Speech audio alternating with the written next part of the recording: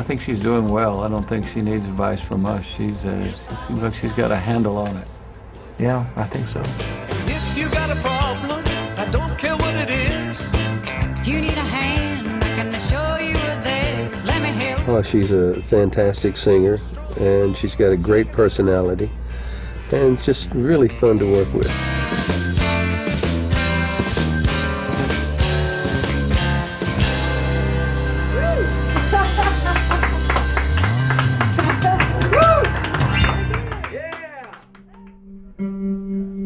Juli 2006. Den danske countrysanger Wenche Hartmann er i USA for at indspille sin 3. CD. Det foregår i det berømte Bayou-studio i Nashville, og det er ikke de her hvem som helst Wenche skal spille sammen med. Det er nogle af verdens bedste studiemusikere.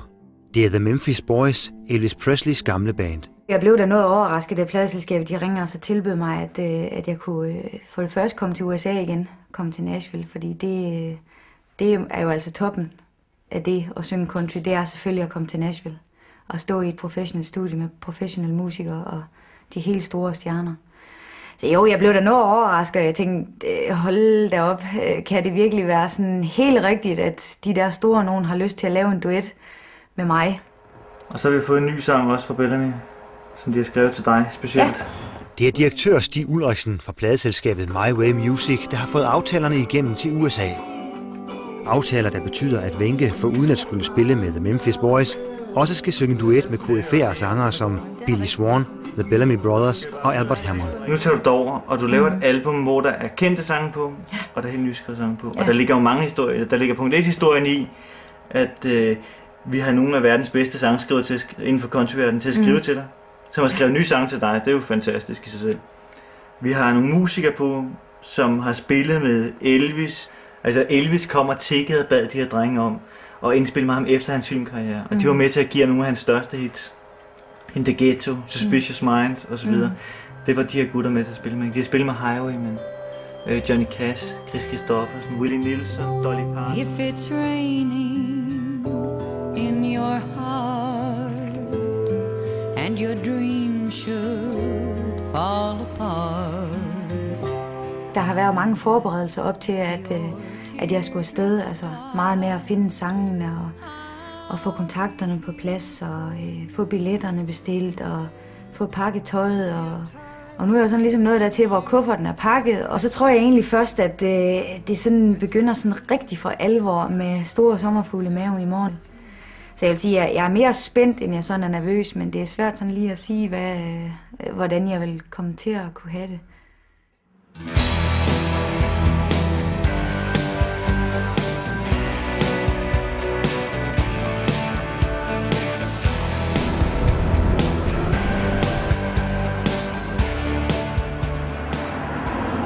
Det første, der skal indspilles i Bayou Studio i Nashville, er den grundlæggende musik og prøvevokal fra Wenche. Det er Wenches danske producer, Knud Erik Schmidt, der sammen med Bobby Wood fra The Memphis Boys skal stå for produktionen af CD'en. I forhold til tidligere, så arbejder vi den her gang med et band, hvorimod de andre gange, det har været sessionmusikere. Det er et sammentømret band, som kender hinanden, og som er kendt for deres egen lyd. Og det prøver vi så at tilføre det her country-projekt. Altså jeg var sådan en lille smule nervøs og sådan lidt spændt, fordi at, det er meget svært at vide, hvordan de arbejder herovre. Fordi man er vant til, at studiemusikere og bands og sådan noget i Danmark, de arbejder på en bestemt måde. Men når man så kommer herover, så ser man, at det bare er helt anderledes. We give 150% on everything we do. We don't care who it is, you know, because we're proud of what we do, and we look at Wenche just like we would Elvis Presley, you know. So there's no difference. If material is good and the artist is up to par, then you got a great chance of cutting a hit record.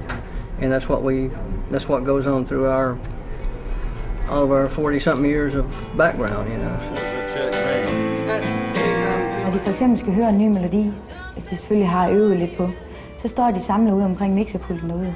Og så tager det dem måske at høre sangen 2 gange. Så skriver de ned på deres charts lige nøjagtigt, hvor de vil have, hvor de skal lægge deres små fills ind, som de kalder dem. Og så tager det 1 til 2 takes eller sådan noget. Ja, så tror vi, den er i kassen. Og så går de ud og siger, at jeg skal bruge det, og jeg skal bruge det og det. man fatter ikke rigtig halvdelen af, hvad der er foregået, fordi at det tager lidt længere tid hjemme i Danmark at få indspillet musikken og sådan noget.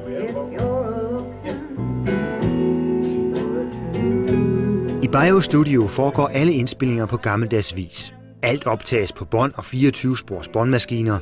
Ikke noget med harddiske og computerdigitalisering her. Bandet The Memphis Boys kan også virke lidt gammeldags, men de har holdt sammen siden Elvis-dagene. Og de kender hinanden og deres instrumenter til mindste detalje. Og de ved præcis, i hvilken retning de vil med Wenches musik. Remember Smokey Joe? Yeah. Smokey, where are you? Remember, we've already started. He said, Smokey ain't here. Today here, everything is so planned out. You'll show up and there'll be a demo and you want to play it exactly like the demo.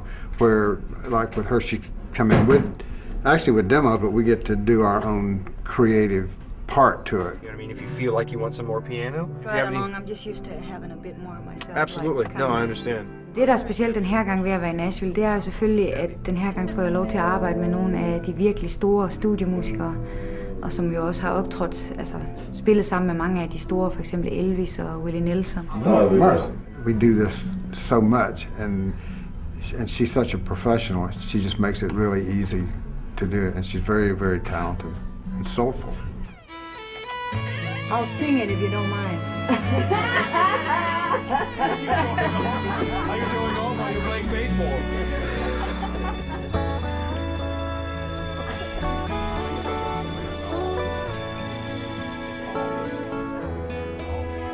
As I watch you from a distance, I can see you're getting old. And you can't remember things that you've recently been told. Wenche Hartmann er født og opvokset i Frederikshavn, og hun bor der stadig. Wenche har sunget og spillet, siden hun var barn, og som voksen har hun sideløbende med sangkarrieren taget en landbrugsuddannelse.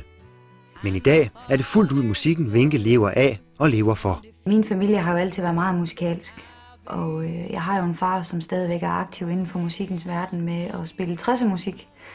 Men det med sådan at komme til at synge, det kom jo først på banen, da min far stod for at skulle ud og optræde med hans eget band. Og så siger han til mig, jeg kender ham der, som du skal hen og synge for.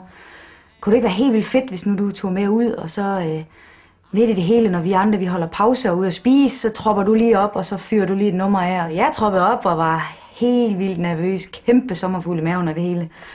Stillede mig op og sang Patsy Clines Crazy der, og der var helt stille, da jeg var færdig. Og så, jeg tænker, der var mellem 50-100 gæster eller sådan noget. Og halvdelen af dem rejste op og klappede. Og så tænkte jeg, hold da op. Det var da egentlig en fed fornemmelse, det her.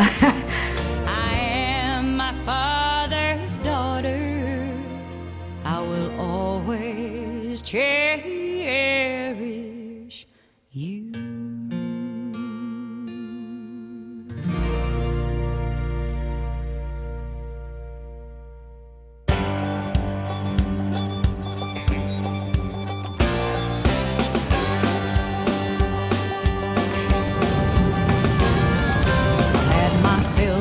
Average Joe,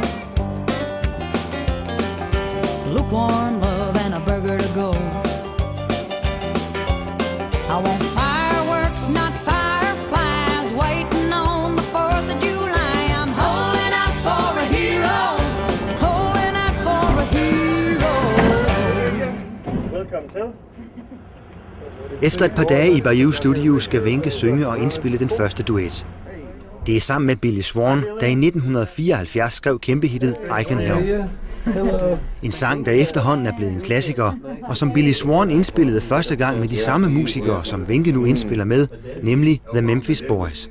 Hey Bobby, what would the harmony be on that if I was going to do something? Sure do me good to do you good. Sure do me good to do you good. Sure do me good. It was just a song that been given a little RMI organ by Chris Gustafson and Rita Coolidge, and I started playing a little rhythm with the drum machine that I had that didn't do much, but you know,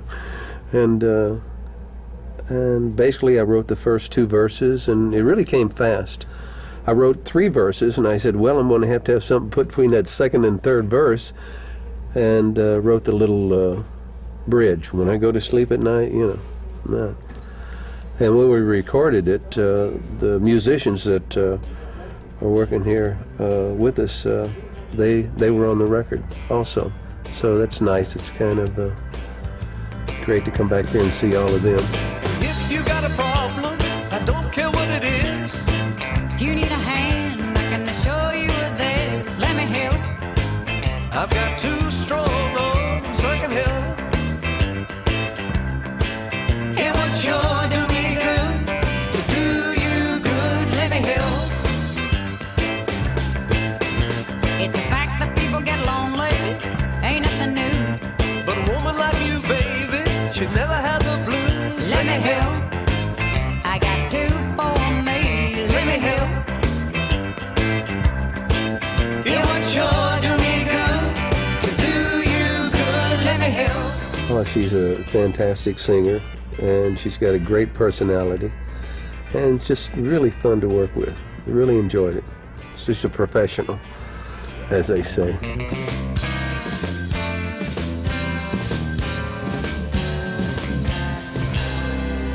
Woo!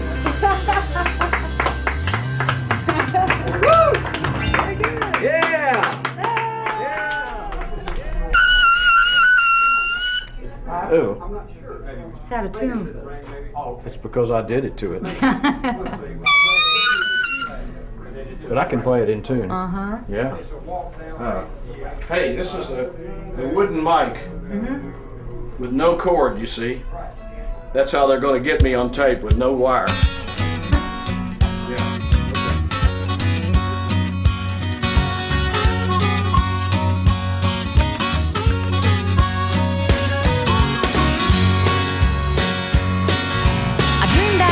And I went up to heaven. No more weeding and washing and shoving. Standing in line at the old pearly gates. Up steps the woman and hands me a rake. She said, honey, do this, honey, do that. I work all day in a honeydew patch. Woman, oh woman, what's wrong with you? I can't get away from the honeydew. Hi. Hey, how are you? Steve from Highway Music. Yeah, good to meet you. Hello, I'm Wenche. Very nice to meet you. Nice to meet you too. Thank you for coming. Under sit ophold i Nashville skal Wenche interviews til bladet Country Weekly. Det er et ugemagasin, der udkommer i hele USA og udelukkende skriver om countrymusik. Bladet vil lave en artikel om Wenches besøg i USA og samarbejdet med de gamle stjerner. David Ferguson, you know? David Ferguson. Oh yeah, Fergie. yeah. You have done the sound. Done that, okay. Great. Well, you got some good people. Yeah. Perfect. I'm in good hands. I've been really lucky. It used to be like an old slaughterhouse or something, didn't it? Yeah. You call it the butcher shop. Butcher shop, yeah. Duetterne Wenche skal synge bliver indspillet i David Fergusons studie. I'm Fergie. Good to see you.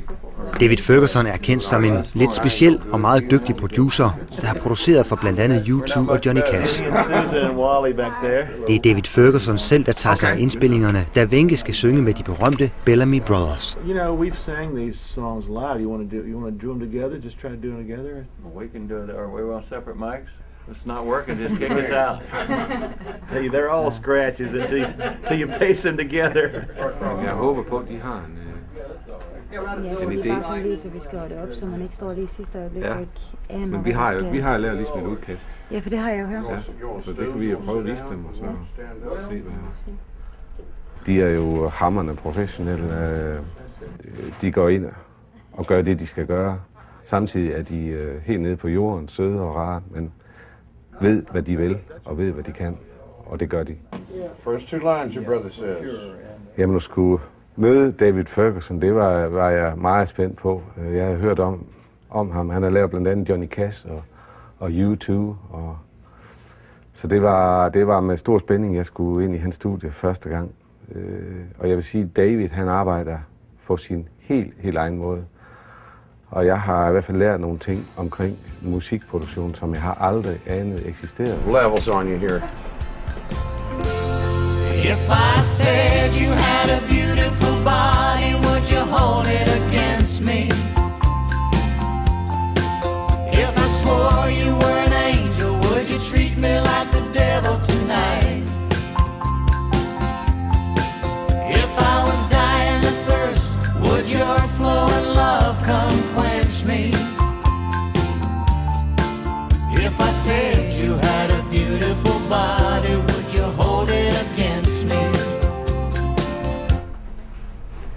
one line right there. The if I said, she sings that one word a little bit different. She phrased a little different. You just grab it. It's not that hard. It's just. I'll find it. If I said you have a beautiful body. Well, because is there a place where I need to mute her vocal in there? You guys taking the duo, the Bellamy thing? Yeah, on the green lines. On the green lines. Okay, so that's full-blown Bellamy on the green lines. I think that's what it's. That's me. Oh, you're on the I'm green the green line. one. Altså at skulle synge sammen med sådan nogle mennesker, som man ved har haft så mange number one hits og alt det der, og vide at for eksempel David Bellamy har skrevet en sang specielt, som han ville synge duet med sammen med mig. Altså det er jo så stort, at lige det foregår, så er det knap nok gået op for en. Det er sådan helt urealistisk at tænke på. Folk kender mig jo, altså selvfølgelig slet ikke herover vel, men alligevel siger de, jamen ved hvad, vi synes det var så fedt, at vi vil godt være med på det her album, vi vil godt give hende en chance.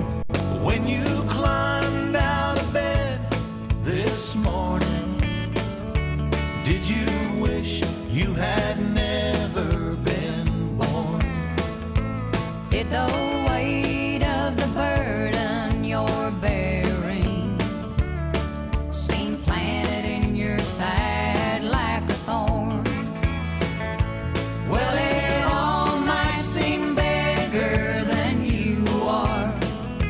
Just remember as it spins in a swirl, to the world you're just one person, but to one person you're the world. Ja, det viser faktisk, at Howard og så David, de har en ranch i Florida, som specielt Howard går rigtig meget op i.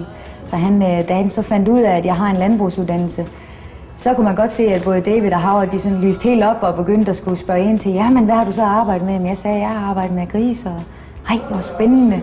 Og de var ved at forklare, at jamen, de havde også masser af kvæg hjemme på deres ranch, og de elskede det der med at være ude og arbejde med dem og sådan noget der. Så det var helt kanon. Det var ikke lige det, jeg regnede med, sådan at de ville begynde at spørge ind til. Like mama to her boy, Like daddy to his girl, to the world you're just one person, but to one person you're the world. to the world you're just one person, But to one person you're the world.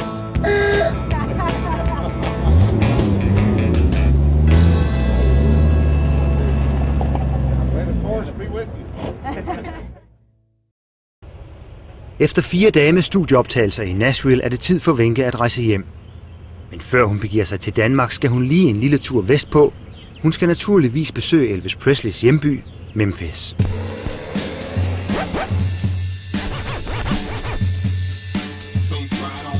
Ja, nu står jeg jo så midt i Memphis. Jeg synes, den er meget forskellig fra sådan en by som Nashville. Altså Nashville bærer jo meget, meget præg af countrymusikken. Men ja, derfor synes jeg også, det er spændende at kunne komme til en by som Memphis. Og kunne høre noget af det bluesmusik, som byen jo er meget berømt for.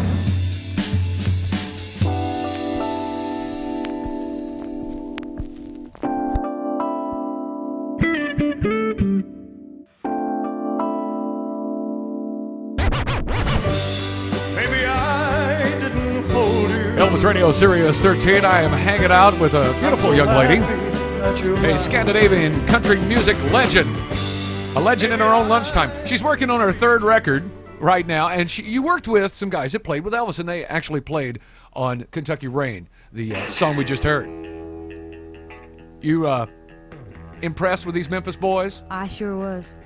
I still am. It's going to continue for a while. So Bobby Wood from the Memphis Boys, who played on the 1969 sessions here with Elvis, Suspicious Minds and Kentucky Rain and all that. He's producing your sessions, right? Yes, he is. Together with Eric, who's the Danish producer. Yeah. You had to bring somebody over here to interpret. Sure, I have to monitor you guys. Under sit besøg i Memphis skal Wenche give interview til Elvis Radio. Det er en radiostation, der som navnet siger spiller Elvis-musik, og den gør det på bedste amerikansk vis, 24 timer i døgnet, 7 dage om ugen, året rundt. Anledningen til Wenches besøg er naturligvis, at hun har spillet sammen med Elvis' gamle drenge, The Memphis Boys. What did you think about all these duets? Had you ever met the Bellamy Brothers and Billy Swan and all these folks that you sang with? I had never met them. They were like legends to me. So I was so nervous when they came in, but in the end, it was just like they were, regular guys. They were all making jokes, telling stories, stuff like that. Sirius 13, Elvis Radio. Thanks for dropping in with me and hanging out. We want to play some more Memphis Boys songs here. Hey, grab your Sirius satellite radio and feel the power of the king of rock and roll's love. It's coming through it. I'll break it, burn it, drag it all around, twist it, turn it, you can't tear it down, 'cause every minute, every hour you'll be shaken by the strength and mighty power of my love. Because Elvis was there, and I mean, he was live when we did it. And I know he would, during the sessions, he would come around, squat down on his knee and put his arm around it and say, "Boy, you're doing a great job. You sound great." Not just to me, but he did all the guys that way, He was just, this was back in his early days.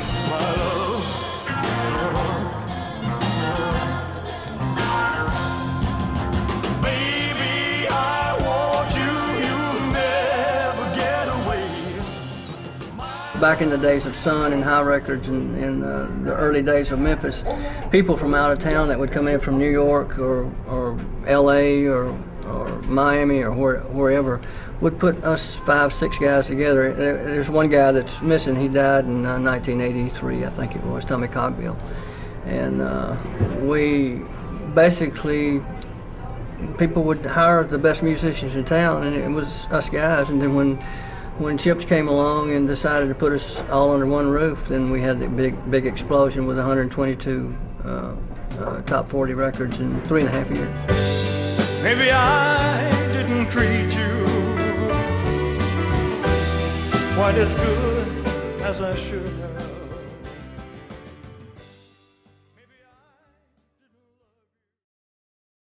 Hjemme i Danmark skal Wenches nye CD gøres færdig. Det foregår i Lundgaard-studiet i Vejen, og det er producer Knud Erik Schmidt, der sørger for de sidste detaljer. Det er også her, den sidste duet til CD'en skal indspilles. Wenche skal synge klassikeren It Never Rains in Southern California med manden, der skrev sangen, Albert Hammond. Han bor til daglig i Spanien, men er kommet til Lundgaard-studiet for sammen med Wenche at synge den legendariske sang. Wenche is a great singer. She's a beautiful girl.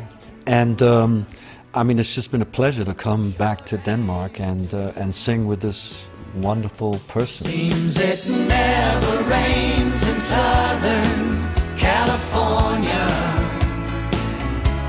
Seems I've often heard that kind of talk before. It never rains in California, but girl, don't they warn ya, it pours, man, it pours. What I would love to do one day is when she's performing and if I'm in Denmark is to get up on stage and sing with her live, which would be wonderful.